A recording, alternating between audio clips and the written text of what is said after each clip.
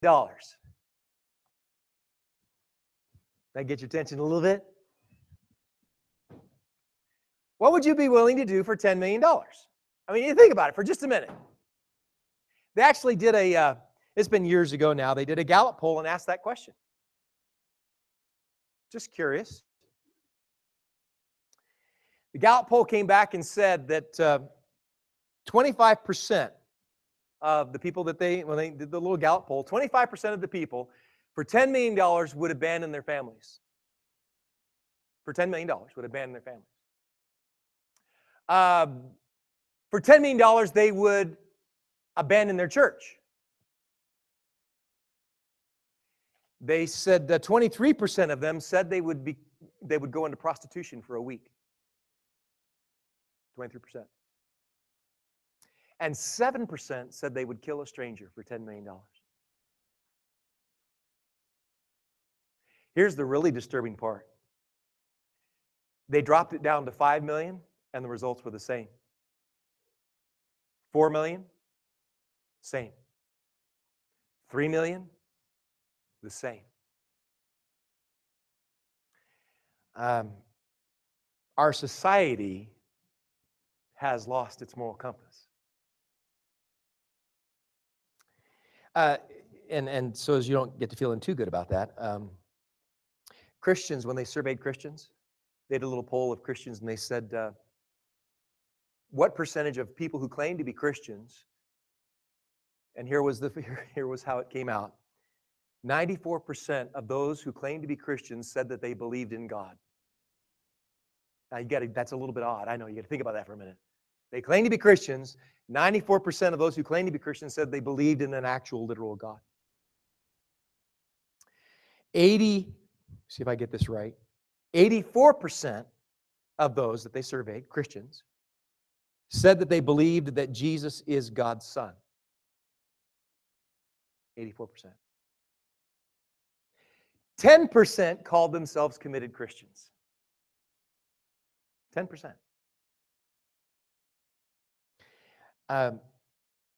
That is reflected in the polls. They did some other research and basically found out that for the most part, there's not really any distinction. There's only one distinction between people who, Christians and non-Christians, and it's where they go on Sunday morning. That pretty much everything else is, for the most part, the same. Their morals, their character, their convictions, their values, their entertainment, the way they spend their money, their families, pretty much everything is just pretty much the same for the most part. We're doing a series entitled Following God in a Fallen World, and I've taken it from the book of Daniel. If you've got your Bibles, we're going to be there this morning again as we enter into the third sermon in this series. Following God in a Fallen World. Chapter 1, just we'll catch you up here in case you've missed the first 2 weeks. Chapter 1 was talking about seeing life and circumstances in life as problems or opportunities. And that chapter 1 talks about how Jerusalem as a city and a people were conquered and destroyed. And then those who were left over were enslaved and carried off into slavery. And Daniel and his friends get to Babylon and they're spiritually challenged and indoctrinated into the culture and spent several years doing that. Chapter 2, last week, we talked about trusting God with the unknown and with the impossible. And chapter 2 tells that story of Daniel and his friends that are marked for death by the king. And in the middle of that was that Nebuchadnezzar's dream and about the statue with the various metals and pointing to future kingdoms. And the end of that interpretation of that dream, telling the king the dream and then interpreting the dream led to them being promoted and Daniel being promoted. And now you come into chapter 3 and we kind of jump forward 10 to 15 years. There's a little bit of everything, I guess. We don't have any information in between there, but apparently things are just kind of going along. And you jump forward about 10, 15 years into chapter 3. I titled the message this morning, Choosing Integrity over compromise from Daniel chapter 3. Decisions of integrity always come with a price. There's a price for integrity. There's a price for compromise. No matter which one you choose, there is always a price. The question is, which price do you want to pay? The one for integrity or the one for compromise? In verses 1 to 7, and we're going to, the whole chapter is what we're looking at, so we're just going to kind of move through it. But verses 1 to 7, Nebuchadnezzar decides to make, now understand, we're 10, 15 years later, all right? So he's had the dream about him and being the golden head, and then the silver arms, and upper torso, and the body of bronze, and the legs of iron, and feet. No, he's had that dream. That was the original dream. Now, 10, 15 years later, he gets this idea about, that was a nice statue, but I think I can do a little better than that. And in verses 1 to 7, it says that he decides to build a statue of all gold. I mean, after all, he was the head, so why not just make the whole statue and make it all gold? And so that's what he does. He builds it, and it describes it as 90 feet tall. That's like saying, for me, I can better equate it to saying it's a 9-story building.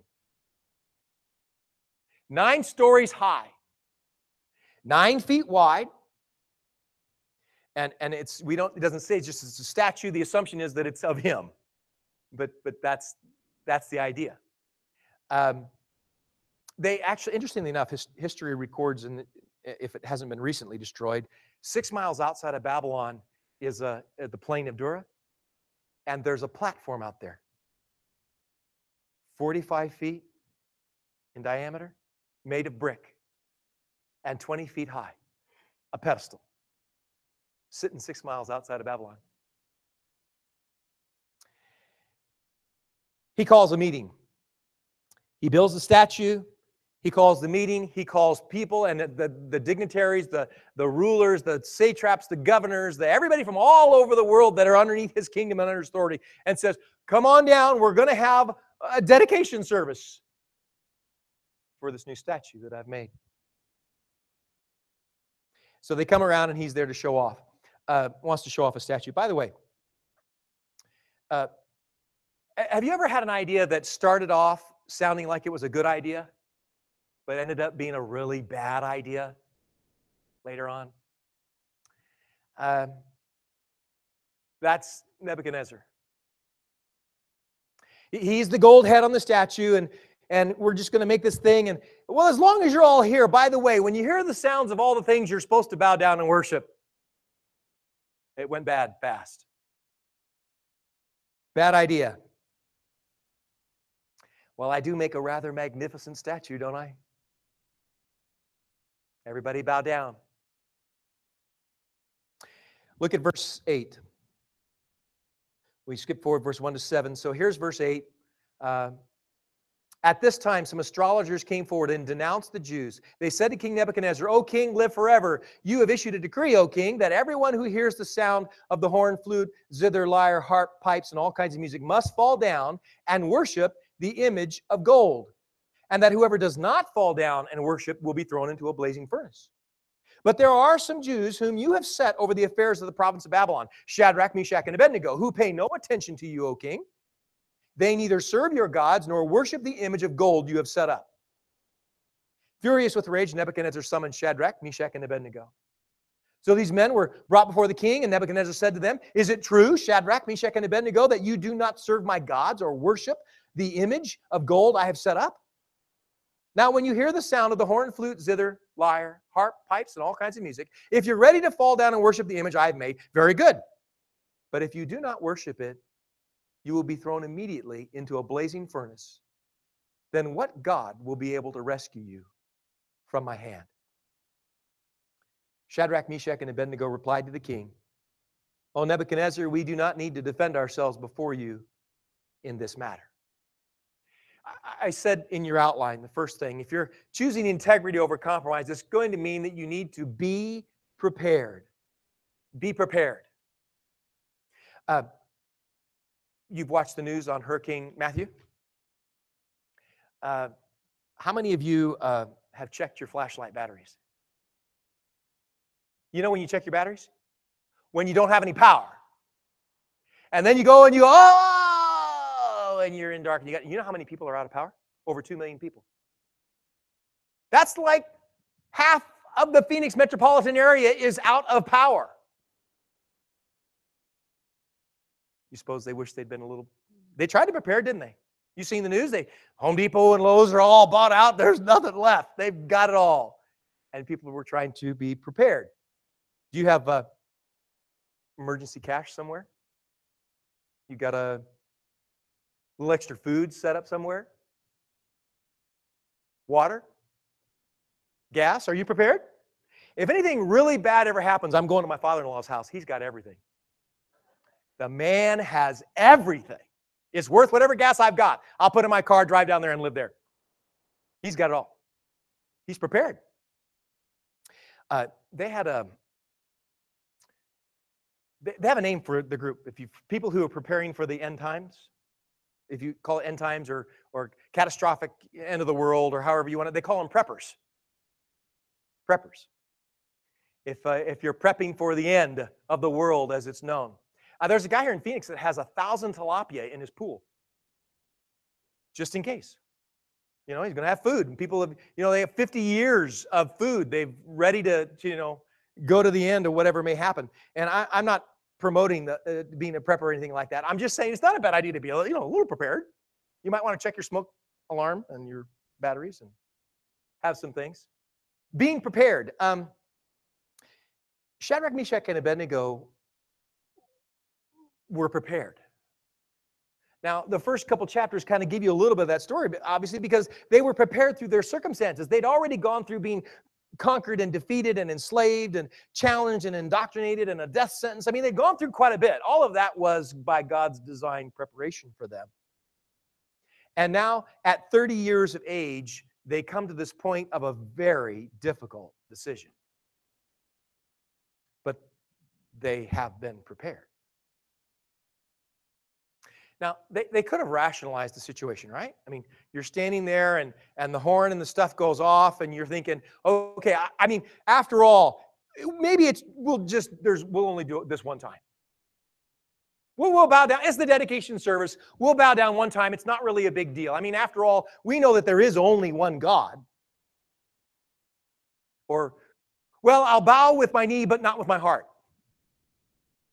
I mean, they could have come up with quite a few rationalizations for bowing. It just wouldn't have been that difficult.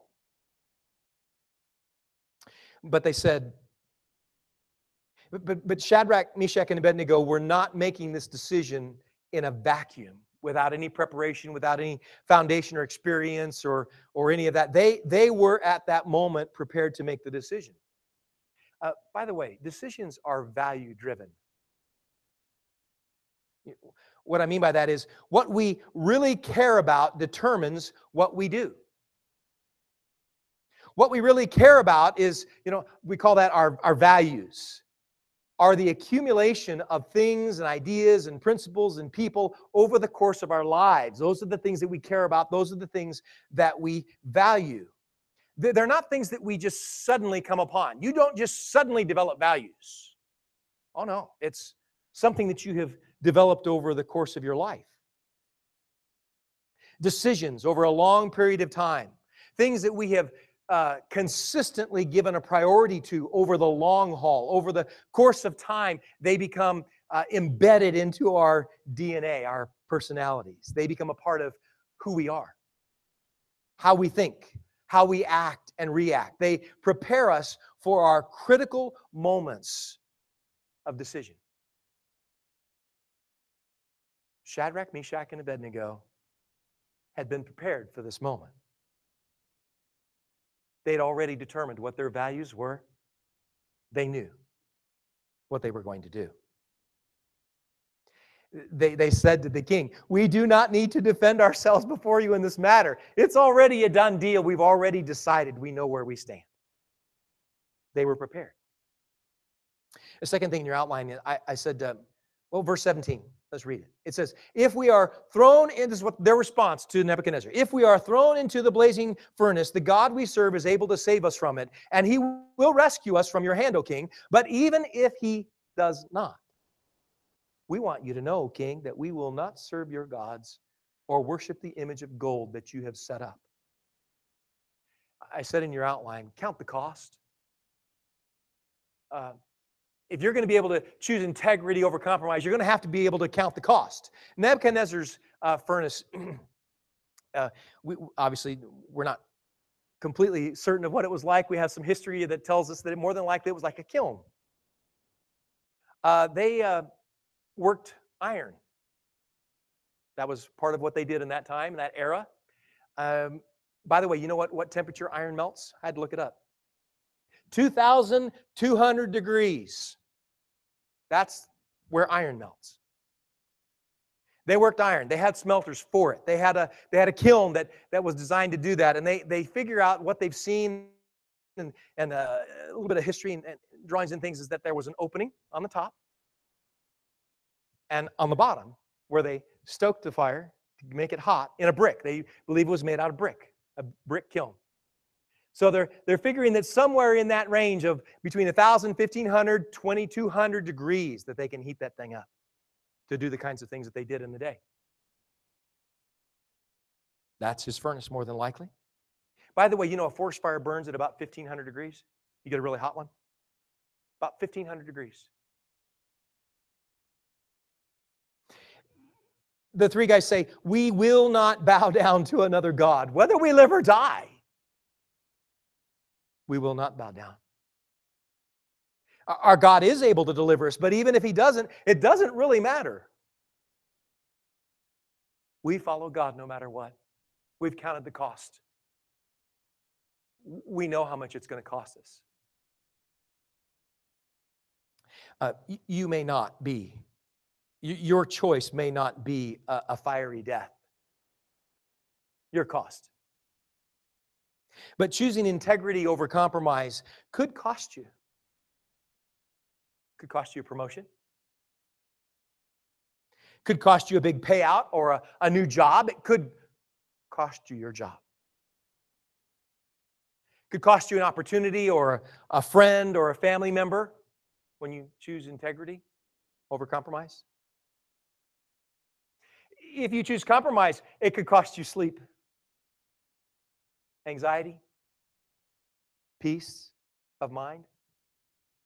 It could cost you emptiness of soul, loneliness, purpose, motivation. It could cost you joy, fulfillment. It could cost you your health. It could cost you your spouse, your family, your children, your parents, your friends. When you choose to compromise, it can cost you your relationship with God. There's a price. Count the cost of what you choose. There's always a cost. And it's never about what it costs you just today. It's about what it costs you tomorrow and every day after that for the rest of your life. That's the cost. It's kind of like, compromise is kind of like, remember the old payday loans, what they used to refer to as payday loans, the old ones? It's where you get in and they say, well, you can pay us this much. You can pay us just, and you think, wow, that's a great deal. That's very affordable until you figure out that you pay it that way for the rest of your life because you can't pay it off at that rate. That's kind of how compromise is. You think, well, I can do that. Yeah, but are you prepared to pay for it for the rest of your life?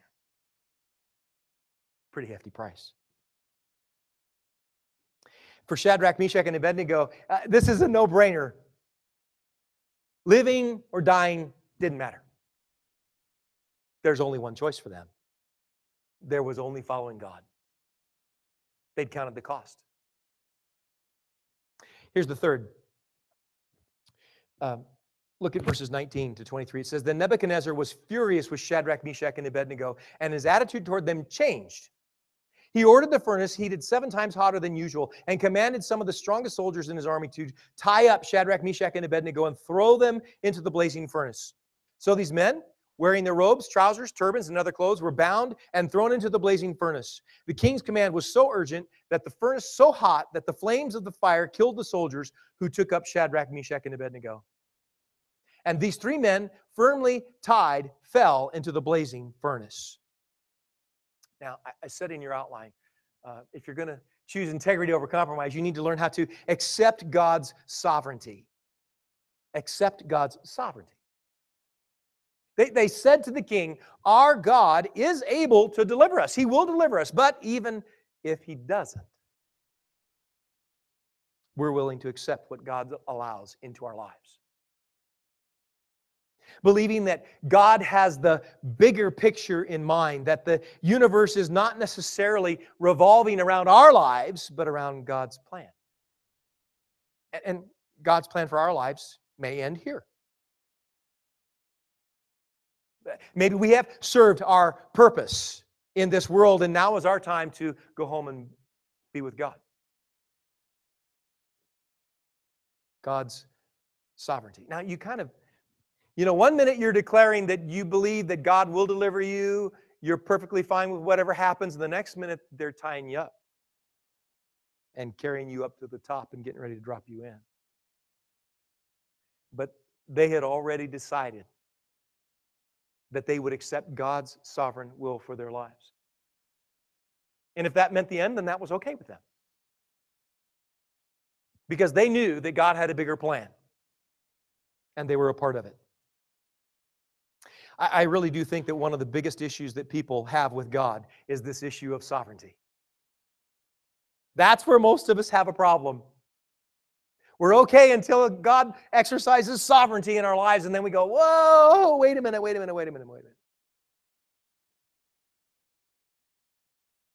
It is our natural bent to believe that our interests, our desires, our needs are the most important thing in this world, and that we should have the right to choose. The right to choose how things are going to be.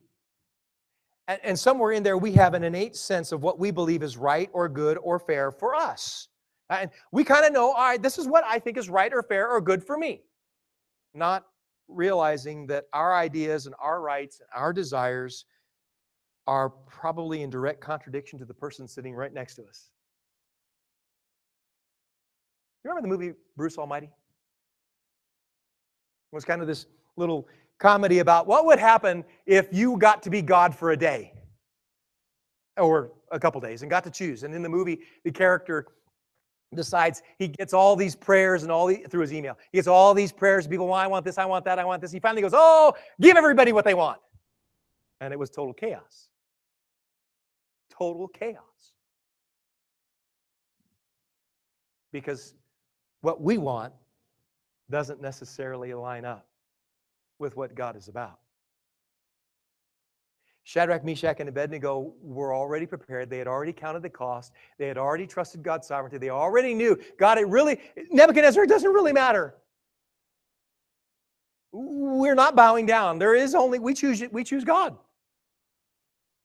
We trust Him. We trust His sovereign plan for our lives. We tend to cringe at the suggestion that we should submit our wills to someone else or even God.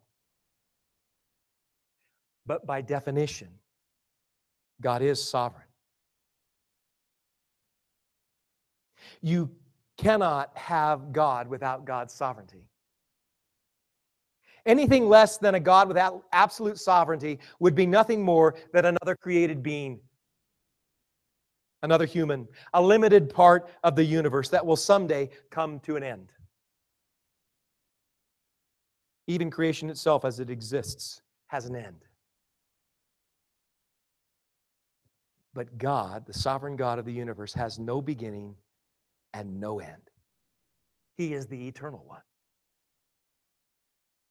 And this is precisely why Christianity is not very popular in our world.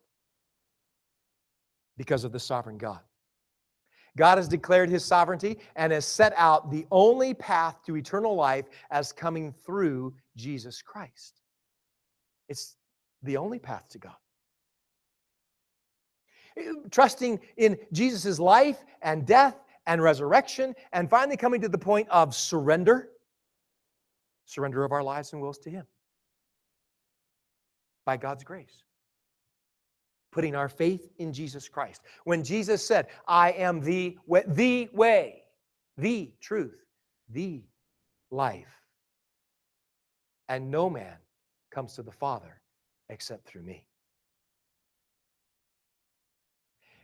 As a whole, we want to think that we have options. We want to choose our path. But our hearts are not bent toward God, mostly bent toward ourselves. I still have one more point in my outline, but I really kind of feel like I need to say this to you this morning, right now. You really only have one choice. You either choose God's way through Jesus Christ or you do not. You either surrender your life to Jesus Christ and receive God's gift of heaven, or eternal life in heaven is not really an option for you. Just like Shadrach, Meshach, and Abednego, there is only one choice. God. Faith in Christ. So they throw them down. Look how the story continues.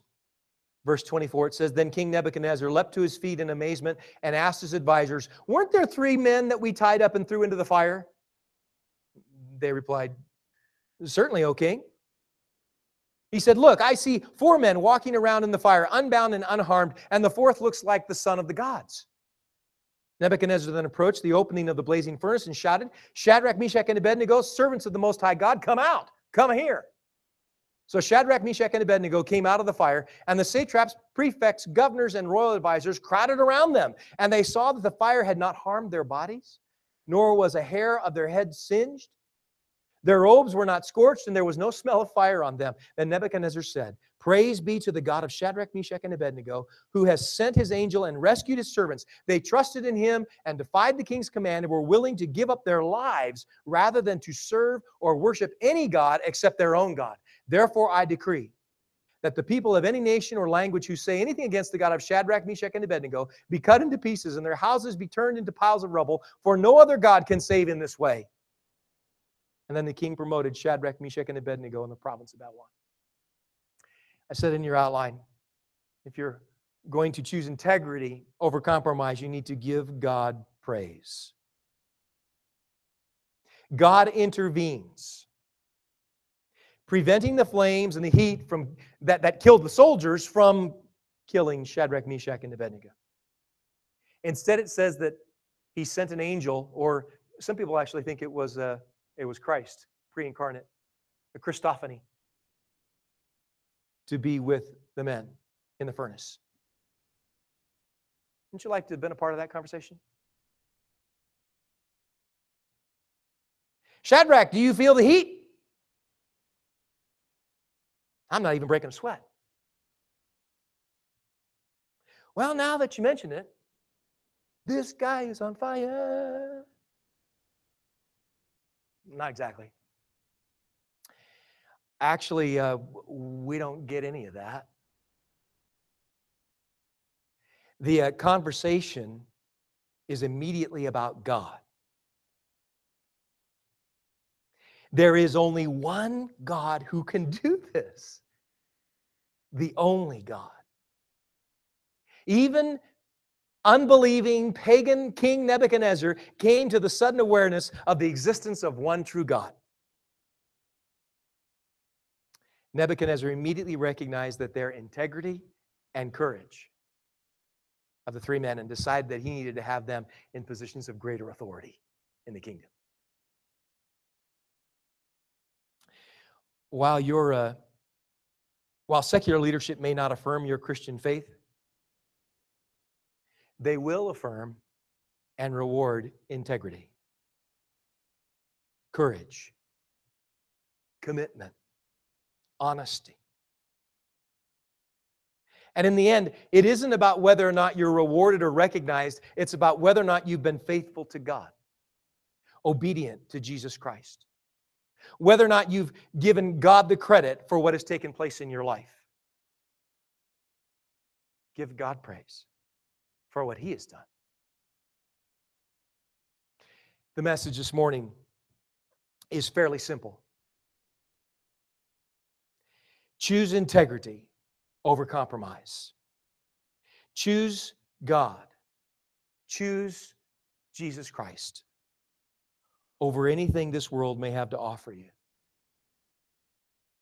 Because in the end, there's really only one choice. There's only one way to God. It's through Jesus Christ. Let's pray. Father, as we come this morning, as we recognize that you and you alone are worthy of our lives, you and you alone are worthy of our surrender. God, we pray that we would be people of integrity, that we'd be prepared, that we would choose you over anything else in this world. In Christ's name we pray it. Amen. Would you stand with me? We're going to sing. As we sing, I want to invite you. If you're sitting here thinking this morning, that's me. I need to choose. There is only one God. There is only one choice. There is only one way to God, and that is through Jesus Christ. I give you an opportunity to choose Him this morning. Say yes. Whatever it is. For you, it may be just deciding, you know what? I need to choose to be a Christian who lives with integrity and chooses Jesus and obeys Him no matter what the choice. Maybe you've got some tough calls and some tough decisions that you're in your job. Maybe in your house. And you got to make some tough calls. Am I going to be a person of integrity or am I going to compromise? Am I going to follow God or not? You need to choose. I invite you this morning as we sing. You can come, you can spend some time in prayer. You can talk with me, whatever you need to do to choose Him this morning. You do it as we sing.